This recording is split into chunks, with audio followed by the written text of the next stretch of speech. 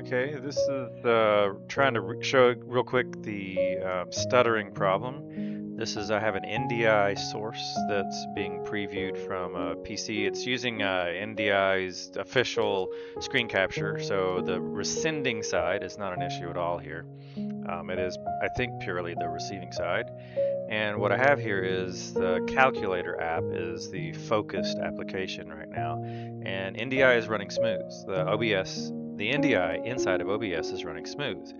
But the moment I come over here into the, and click into anything here on NDI, just getting focus on OBS, it starts to stutter and grind to a halt. And in fact, the audio dropped out. And if I just click back here on the calculator, everything's come back, including audio.